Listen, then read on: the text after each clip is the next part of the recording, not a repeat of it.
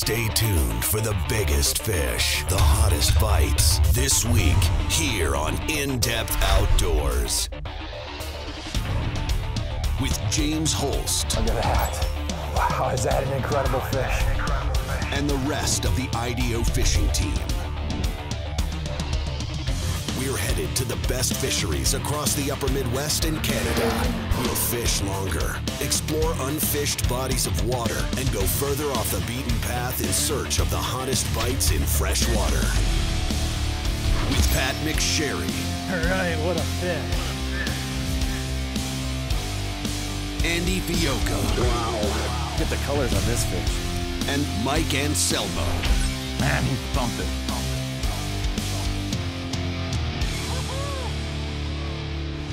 This is In-Depth Outdoors. Good morning, everyone. Thanks for tuning in to another episode of In-Depth Outdoors. On today's episode, we're going to be in Webster, South Dakota, fishing with Marcus Quam. This is one of my favorite areas to fish at one of my favorite times of year to be on the water. We're long past the spawn now. The fish have been finished with that for about 2 to 3 weeks, and the water temperatures are starting to warm. And what I love about coming to the Webster area to fish is this time of year, that means I get to fish aggressively. The fish are going to be shallow, soaking up some warmth in those shallows as the sun starts to beat down on them, and they can be very aggressive when you're fishing crankbaits. It's one of my favorite ways to catch walleyes, and on this particular body of water that we're going to be fishing with Marcus, there is a shot at an absolute giant smallmouth bass. So do stick around. It's going to be a great show targeting early season walleye and smallmouth bass near Webster, South Dakota.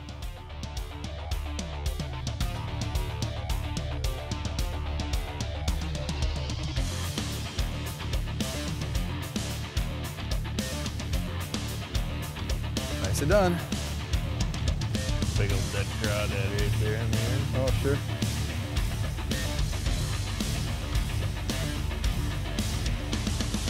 That'll work.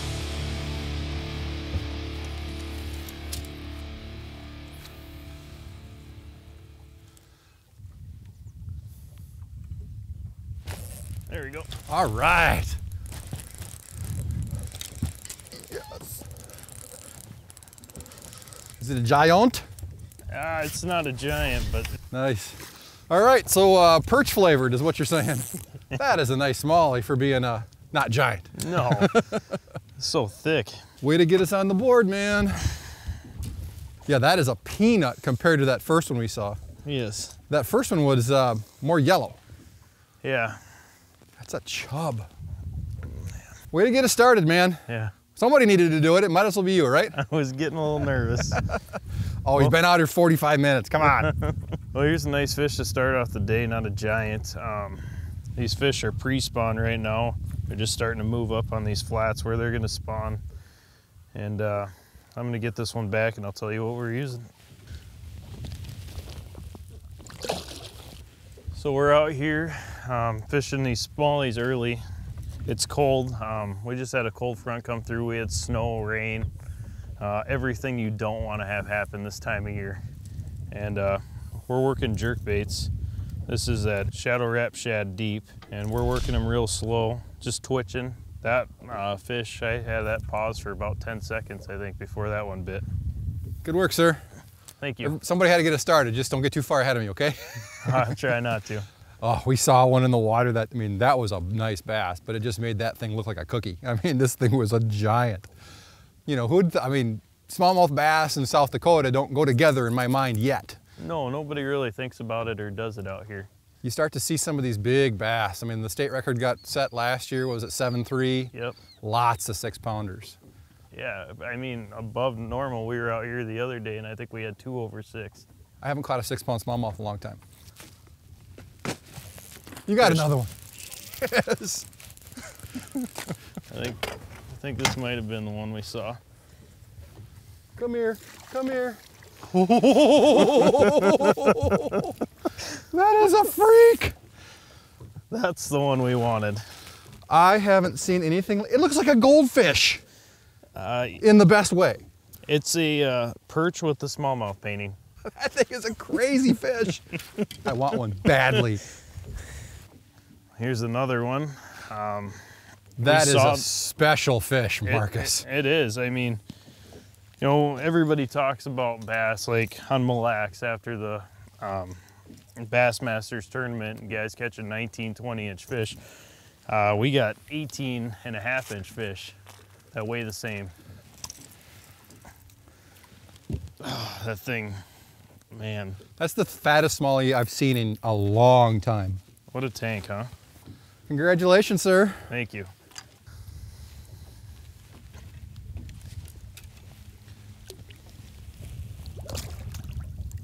Marcus, that thing was crazy. That was a big one. I'm very supportive of my fishing partners. You catch a couple more of those before I get on the board, I'm gonna be all twisted up inside. That is a special smallmouth. Fish like that'll mess the guy up. You live in a pretty cool place in the world, you know that? Yeah, we're spoiled out here.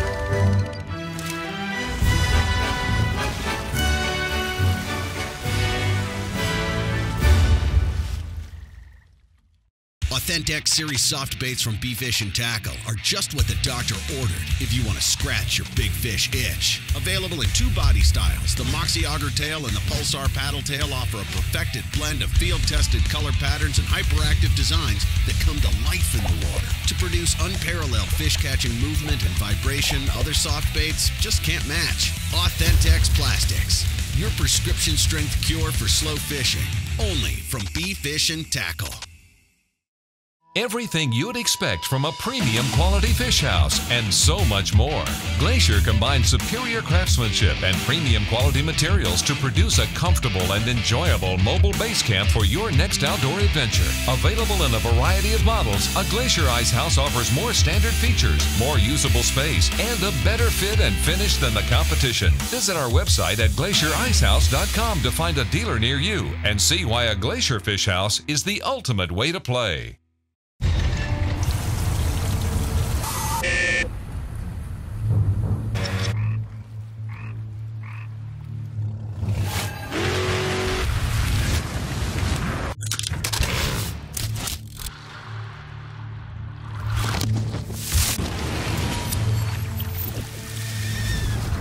When you're paid to put fish in the boat, you don't mess around with the thing that puts fish in the boat. Always use the best line.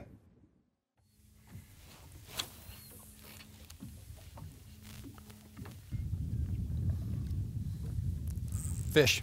First cast with an X-Wrap. Oh, she feels good. Oh. Wow. That's the kind of kerthunk a guy wants to feel. Finally starting to think about coming to the boat here. You know what? I think we better go to the back of the boat. Go quick, so. go quick, go quick.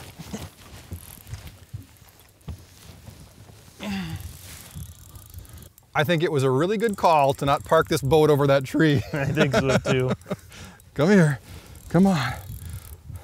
It's not even that big. It's just shrimp fed and turbocharged. There we go. Wow. These fish have been eating Big Macs. Yeah. Very strong. One hook right behind the gill cover there. I don't even think it's hooked. It's just wedged. Can I have that? I just switched to an X-Wrap. It's kind of hard following the Shadow Wrap Master back here, so I figured I better give him something different. That there is a chubby fish. You know what? It wouldn't surprise me if that was a male. Yeah. Just a giant male. Yep. All right, see you later, fish. I think that's a male. I think it is too. That's nuts. This little shallow spot, I mean, it's outside that stick over there that's up out of the water. It's like 12 feet deep. Yep. A little bit deeper towards shore, what, 6 feet deep? Yep. And we're sitting here in 4, and it's just ringed with timber. I like this. This is fun. This is good. Nice job. I want one like you had though. That was something special. I want to see a bunch more of those. Number 10 X-Wraps in perch. You know, nothing special there. That number 10 is a a little smaller than the shadow wrap. You know, and the water is so cold to compare to what it was here, I would imagine, about a week ago, week and a half ago. Well, that's actually colder than when you and I fished 3 weeks ago for walleye. Yeah, it is. That'll tell you what you need to know right there. So we're fishing these baits slow, long pauses, and that was a male, but he T-boned it. That wasn't that little tick, you know, you feel where you got it on the rest. The fish clobbered it. All right, I'm gonna get back at it. Thanks for the quick footwork. If I'd have stayed up there, we'd have lost that fish because it was headed right for that skeg. In-depth outdoors, spot on the spot ID. In today's Spot on the Spot ID, we're going to go about things a little bit differently. We're not talking about the tiny location that was key to our success today. We're going to share an approach that I think if you put into action when you come out to Webster, South Dakota, will really help you be consistently successful at this time of the year. The thing that you really want to pay attention to is most of these fish at this time of the year will be related to shorelines with heavy cover. Throughout the course of the video today, what you're going to see is we're catching walleyes and we're almost always deep into submerged trees. Now that can be a little tricky when you're casting, but it also makes finding these fish very easy. So shallow shorelines with heavy cover. And the second key is you must follow the wind out in South Dakota. Wind really drives the action out here on these lakes like no other area that I've ever fished. If the wind's coming out of the north, hitting a south shoreline, that's where you need to fish. It's just that easy. That's why this isn't so much a spot on the spot type of approach versus just a general understanding of how to go about locating and targeting these fish. Now, it doesn't mean fish swim from one side of the lake to the next. What happens is you've got wind coming into a shoreline, those fish will get active. They start to feed. Now, if the wind switches direction, those fish will become inactive, and all you need to do is go to the other side of the lake and get in on those areas where that wind is pounding in. Now, you don't need 4-footers either. If you've got a ripple on the lake, that is enough to make a difference. Now, like any body of water, flat, calm can complicate things. So if that's the type of situation you run into, we saw some of that today, you're gonna want to downsize, you want to slow down your baits. Those fish will not leave the shallows. You just need to accommodate them just a little bit, and you can stay on consistent action throughout the entire course of the day. So put these general ideas to use, and you will be very successful the next time you're out here fishing near Webster, South Dakota. In pursuit of what lies beneath, Okuma Fishing Tackle is the point of connection between angler and opportunity, giant pike and muskie, drag-screaming salmon, and deep-bodied lake trout, hard-fighting bass, and the elusive walleye, all pursued by anglers that demand the smoothest, longest-casting reels and perfectly balanced fishing rods, engineered to perfection. Everywhere, every species, Okuma Fishing Tackle is inspired fishing.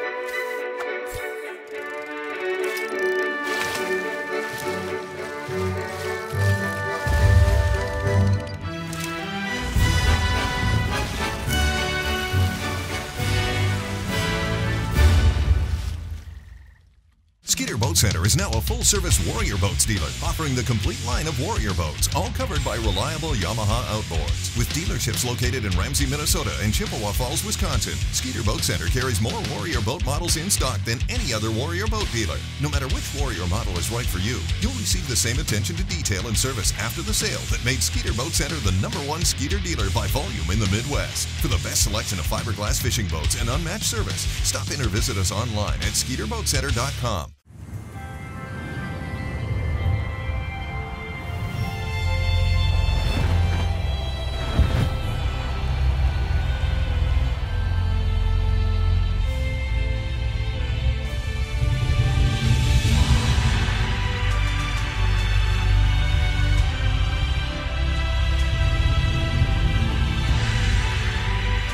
Big fish don't just fall from the sky.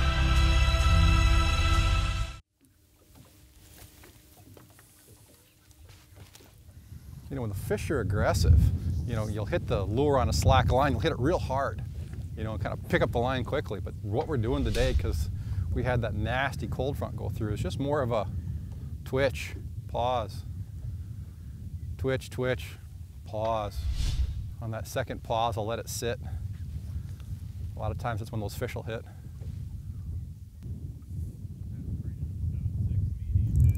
Fish on. Oh, get him out of the tree.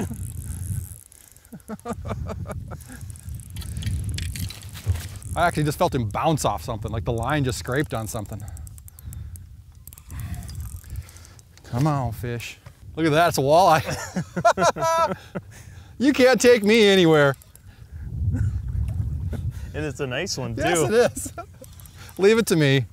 Put me on the best smallie bite in South Dakota and I'll pull a big walleye. A little bit of everything out here, obviously. I don't mind. That fish was headed for that deeper cut toward shore there. It wanted out of those trees in the worst way. One last hook there. Nice walleye. Spawned out, or a very big male. We'll take a mess of both of them. Yeah. I don't care. Nice fish. Thank you, Netman. No problem. You made some ground there pretty fast. Yeah. I like that.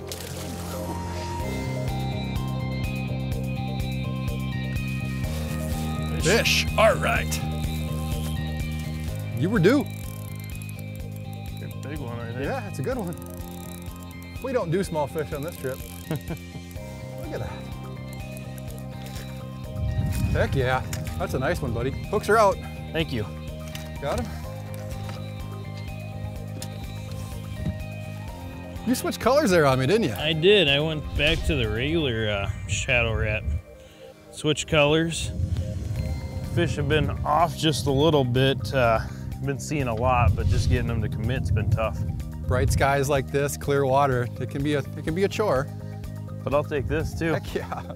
Seems like the walleyes are still feeding today, even though we got bright skies and clear water. I'm gonna get this one back. It's backwards. It is. Which I have no problem with.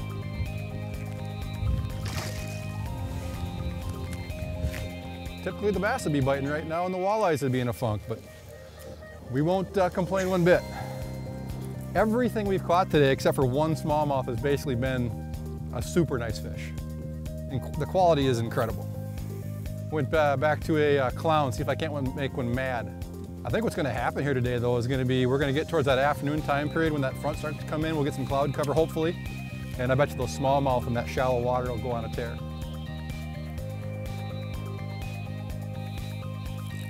Fish.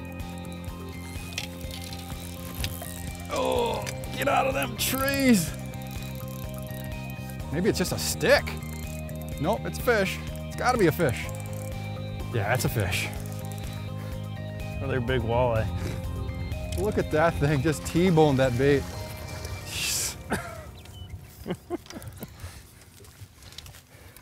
This is all right. Settle down, I'll get you out of there. That's the T-bone right there. Right across his mouth. For a split second, we were gonna be all right. Thank you. Yep. All right. That is a long walleye that was going absolutely nowhere. Front hook, which is a sign that that walleye was just heading right for the head of that bait. Grabbed it. Absolute perfect hook set. In fact, I'm gonna need... You're gonna need a pliers. I'm gonna need a pliers. That isn't like the boniest part of a walleye's mouth possible. Thank you, sir. Appreciate it. All right. I guess you're the smallie king and I'm the walleye master, at least for this time being. Multi-species boat. That's right. What else you got in here? A few toothy critters. They worth catching, or are they kind of the smaller ones? Kind of medium.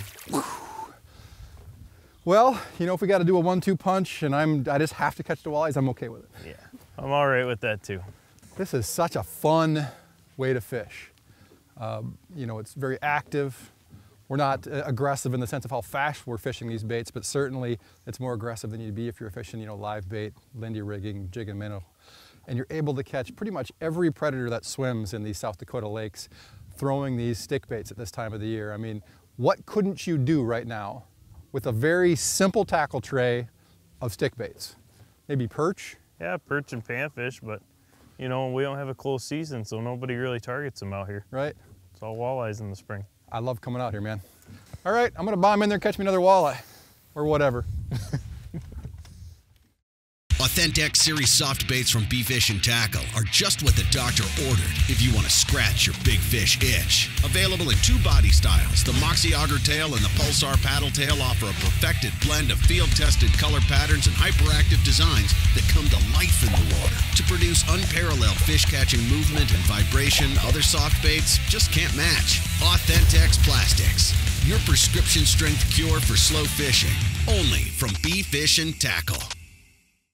In pursuit of what lies beneath, Okuma Fishing Tackle is the point of connection between angler and opportunity, giant pike and muskie, drag-screaming salmon, and deep-bodied lake trout, hard-fighting bass, and the elusive walleye, all pursued by anglers that demand the smoothest, longest-casting reels and perfectly balanced fishing rods, engineered to perfection everywhere, every species. Okuma Fishing Tackle is inspired fishing.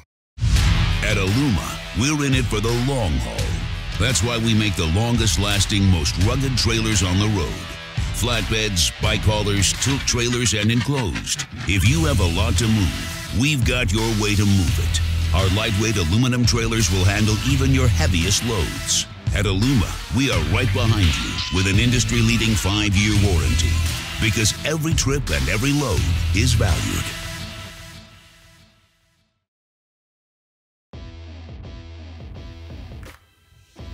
Fish, right there. What we got? Walleye. Yeah. Oh, that's a super fish. It's another nice one. Jeez. Just That is a smoked it. stud of a walleye from 4 feet of water. Just got one hook in the net. There we go. Look at that thing. I mean, we can see the bottom clear as day. If there wasn't this little ripple, we'd be able to see these fish chasing these baits down even at the beginning of our casts. That is a nice walleye. What a bite. This is so cool. That's a lot of walleye. Gone. That is some cool stuff, bud. Nothing better than that. What are we? We are in 9 foot right here where the boat sits, and that fish hit 3.5, 4 foot of water. Such a nice fish. Bluebird skies. You know, middle of the summer, probably not gonna have the same type of action, but when this water is just starting to warm up, these fish all pile up shallow. They're cold-blooded. They want their metabolism to speed up too, so they're up here in this little bit warmer water, and they're willing to eat stick baits, and that one is the first one we've caught so far in that deep scatter wrap shad. It's a pretty cool bait. It's got that almost like a ice cream scoop bill to it. And instead of just going straight like most crankbaits do, it does like this. It's pretty cool action. And what we've noticed is when we're throwing just regular shad baits, we just weren't getting a lot of follows. We're seeing just almost every cast on a stick bait. If you work it really aggressively, there's a walleye or a smallmouth following it. We couldn't get those fish to eat because those baits aren't running very deep. So I just kind of was looking for something that was a kind of a hybrid, something that would have that little bit more wild searching action, and just put it on over here in the corner, half dozen casts, and got that great walleye in the boat. And one thing you can count on when you're out here in South Dakota when it comes to picking colors, everything eats perch. I don't care how long I get to do this, days like today just make me feel like a kid. I'm gonna get my cast. Good one? Yeah, that one feels good. What we got here? Is it the bass kind or the walleye kind? Not sure yet. You are cleaning house on that deep shadow wrap. Man, what a fish. Another one of those 26, 27s. Nice, healthy fish. Like you said, not a small fish in the bunch. Look at that thing.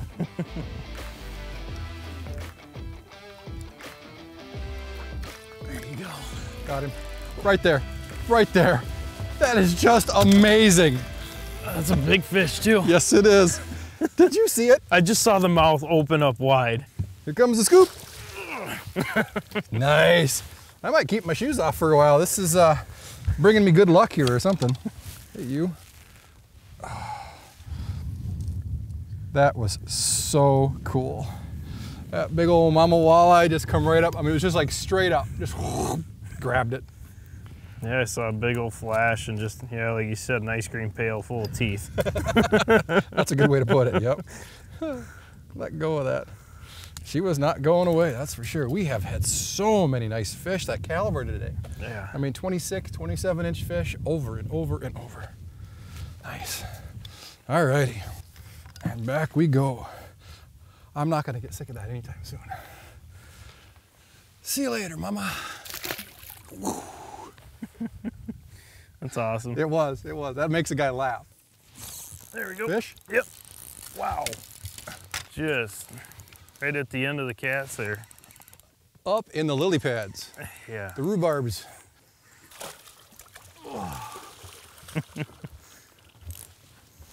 Got him. That Hollywood deep shadow wrap, that's on. It is. That is the color. It's one of the smaller fish we've had. Yeah. Walleyes, which is saying something. It's been a righteous day. Yeah, this, what, 23 inches ruining our average? Still fun. Yes, it is. We'll get this one back in here.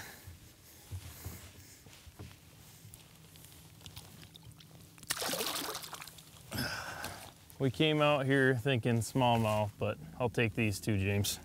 It's a blessing. We'll take it, like you said. Fish. Right here at boat side. Another Goldie. This place is crazy. There he is. Thank you. No problem. Got that one on, well, that's that shad. Yep. I don't think they care all that much. Lucky there. Now that fish didn't hit boom like they were. Just a slow boom. That. We're kind of running out of time here. Yeah. I mean, we said we'd fish it all day long, and we have. I mean, we're getting pretty close. See you later, girl.